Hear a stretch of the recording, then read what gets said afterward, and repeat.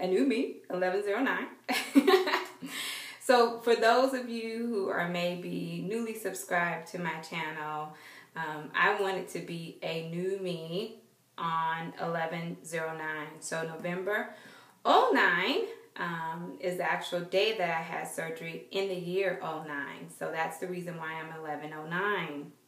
Let me just go ahead and give you some background for those of you who don't necessarily know me really well, but maybe you've tuned into my channel here recently.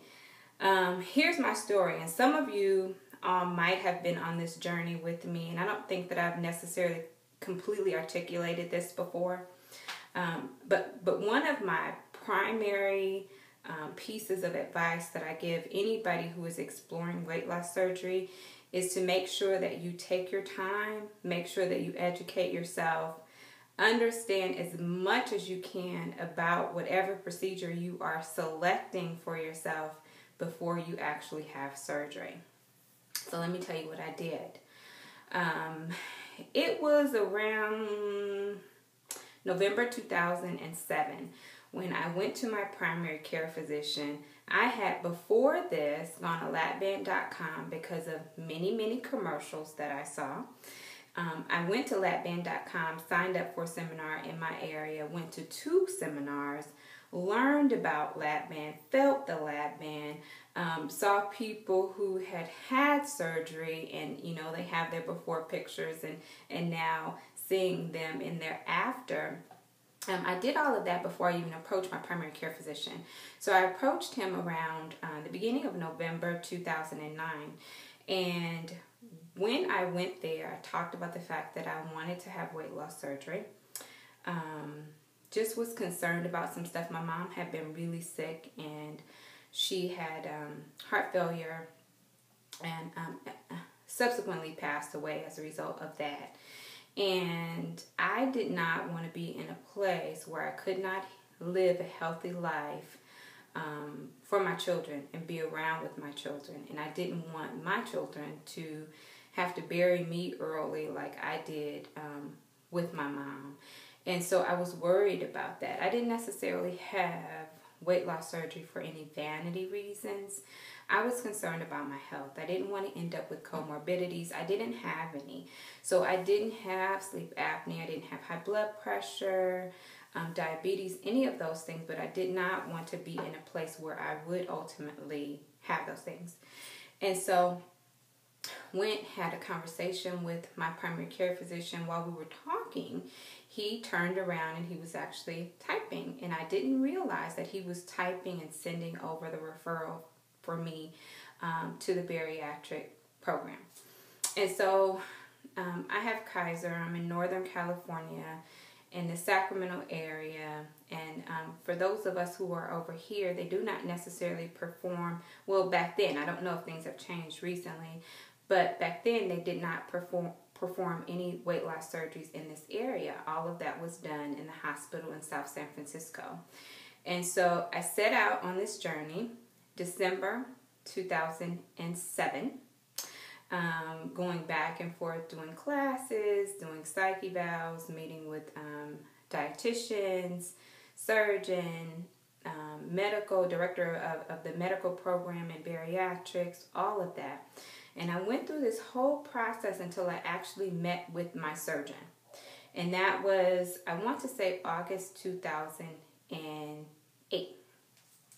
So August 2008, I got a goal weight, and I needed to lose 15 pounds. Well, I know how to lose 15 pounds. I knew how to lose 15 pounds, but I didn't initially. In fact, I did not get to the point where I actually lost 12 pounds and got a surgery date until a whole year later. Why? It wasn't because I couldn't lose the 12 pounds or the 15 pounds. It was because once I had actually gotten to the point where I was accepted into the bariatric program, I met with a surgeon. I had a real surgeon. The person that I met with in August 2008 was going to be the person who was actually going to perform my weight loss surgery. Some fear set in because it was sort of like the reality of it is it's all here and it's time. And the reality is, once I do this, my life will never be the same. And I struggled with it for months and months and months. And then finally one day the bestie said, "Do you think it's fear?" And it was sort of like, ding, ding, ding, ding, ding, ding, ding, yes. Because I had to accept this reality. So the number one piece of advice I'll always share with people who are considering weight loss surgery is that you take the time out to do the work mentally and to process through, get yourself ready for the reality that your life will not be the same. I see people, and I can really sit back and say I see a lot of people within the community who might go to the doctor and get a surgery date that's like 2 weeks away, and then have surgery and struggle. Struggle either because they didn't get the education ahead of time, they didn't fully understand what this really meant, or they didn't necessarily have time to do the head work and to process through the reality of the fact that if we are emotional eaters, we got to sort of try to figure out how we're going to redirect that energy when stress hits, because stress is going to hit. It's not going to be we have weight loss surgery, we lose 100 pounds, and then we're never going to be in a stressful situation ever again in our lives. It will happen. And so that year, I really took some time out to think about what food meant to me. Food had always been my friend from a little girl. I remember being in, tense situations and getting a fried drumstick from the refrigerator and sitting in the corner under the dining room table. And my mom would be walking around the house going, Mina, where are you? And I was with my friend Food underneath the table comforting myself. And so all of my life, this was even before kindergarten, food had been my comfort, it had been my friend. So I needed to figure out what was I going to do when I could no longer do that after I had surgery. And so yes, I started off my journey in technically December of 2007, and I did not have surgery until November 2009. And so for those of you who didn't know that part of my story, there you go. I often say I'm a recovering emotional eater, and I'll share something else with you that became very, very clear to me last week. I was in the middle of a very high stress work professional situation that I'd never been in before. And I found myself, I said on Facebook, I think yesterday, that I was so glad that food is now, again, insignificant to me. Because last week I found myself going on sort of little mini binge type situations. And when I say binge, and after I said that, not too many people liked it. I don't think too many people knew what to do with it. Most of the things that I say are positive and uplifting and, together. And but the fact of the matter is I'm human. I didn't get to be 288 pounds because I had it all together in my head. And so I hit bumps in the road too, just like a lot of us. But I was sitting back and I was trying to figure out what is that mini binge thing that I was talking about. And for me, anything that I should not be eating and I eat in excess is too much. And so the primary thing that I was eating was sunflower seeds. Now, some people might say, oh my gosh, she's talking about sunflower seeds. Or, oh my gosh, she's talking about eating, too many plums or bananas or whatever. Well, if my rules are I eat 3 meals a day, no snacking and no grazing, whatever it is that I indulge in and run to when I'm in a stressful situation is wrong for me. So no, I wasn't eating packs of Twinkies or anything like that. I did make a peach cobbler and had some Breyers ice cream at some point. Had a couple servings of that, and didn't eat dinner. I mean, so remember, I'm a LapBander. I don't dump, and so I can eat sugar. I can't eat too much cake, but I can eat cookies and stuff like that. I even had like some popcorn or something at some point. But back to the point. The point is, whenever I go outside of my yes food list, I have a yes list, but I can't eat in a no list of what I should stay away from. Whatever it is, doesn't matter what it is. Whenever I get into an area where I'm grazing and I'm eating too much, for me, that's wrong.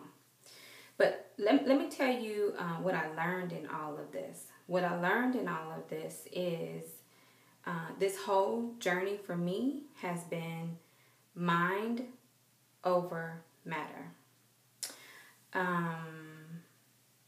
Because I realized that I can eat more than a cup of food if I really wanted to. You know, people have said to me and send notes and stuff like that from time to time, you know, when I was in the beginning phases where I would show you guys that I ate a half a cup of food 3 times a day. And people would always say, oh my goodness, you eat a half a cup of food? How do you eat a half a cup of food and survive? I would never be able to eat a half a cup of food. Well, I ate a half a cup of food because they told me to eat a half a cup of food. And at some point they told me to eat more. And so typically now, 3/4 cup is good for me. But I might put a cup of food on my plate. The key for me is starting off with an amount and knowing that I shouldn't be going back and getting seconds and thirds and fourths and fifths. I should stay within the amount that I'm told to eat. Now, mind over matter. Mind over matter has been the key because I now understand why people will say to me, I ate 3 cups of pasta. And I don't understand why I ate 3 cups of pasta, because I could eat 3 cups of pasta and I have a LapBand and I ate it. Now I get it. I get the fact that if I wanted to, I could sit down and probably eat 3 cups of pasta. I was told not to eat rice. I was told not to eat pasta. I was told not to eat doughy breads. And so I don't mess with it. I don't play around with it. Mind over matter, right? It's not to say that I could not eat those things and I could not eat in excess of a cup of food if I tried to. I now realize that it's mind over matter. And so, you know, I just sort of want to leave that with you, that our mind is really willpower. Matter is really food. So are we exhibiting or exerting enough willpower over the amount, the portion, the type, the time, all of that, that we're eating food? So mind, again, is the willpower, your willpower that you have over that matter, which is food. So I just want to leave that with you guys. I'm 23 months in, realize now, and I get it. I get why people say from the very beginning. But see, if you start off from the very beginning, trying to figure out how much food you can eat, trying to figure out, you know, what the limits are for you, and not staying within the guidelines that were given to you, then it's hard to then correct it at some point, you know, a year down the line or 2 years down the line, and start, you know, sort of want to go cold turkey and eat a half a cup of food or a cup of food. But if you come out the gate following the rules, I didn't know. I came out the gate eating a half a cup of food. And then I would say to myself, okay, I was told eat a half a cup of food, and when this half a cup of food is done, I'm done. I didn't necessarily really sit back and try to figure out whether or not I was full. I just sort of went with, this is what they told me to eat, and so this is what I'm going to eat. And I kept it at that. So, you know, here I am 23 months later. Highest weight, 288 pounds. Last time I got on the scale, I was still hitting at, I think it was, last time I tried, it was maybe 158, 156. I haven't weighed. Perhaps I will. I'm going to upload this video straight from my iPad, so I won't be able to show you a picture. But I'll put it in the description exactly how much I weigh. I'm not a slave to the scale. I don't get on it all the time. I don't get on it every day. I don't get on it every week. When I start feeling heavy, I will get on it, and I will, put some new processes in place to get back to where I need to be. But right now, I'm pretty good. And so I'm going to go with 23 months later, still 130 pounds plus down, whatever that plus is. That's my story. I'm sticking to it. Mind over matter. Just remember that. You have the power and the control to limit what, how, when, how much you're eating. Just make sure that you exercise that. All right. I'll talk to you guys later. Bye.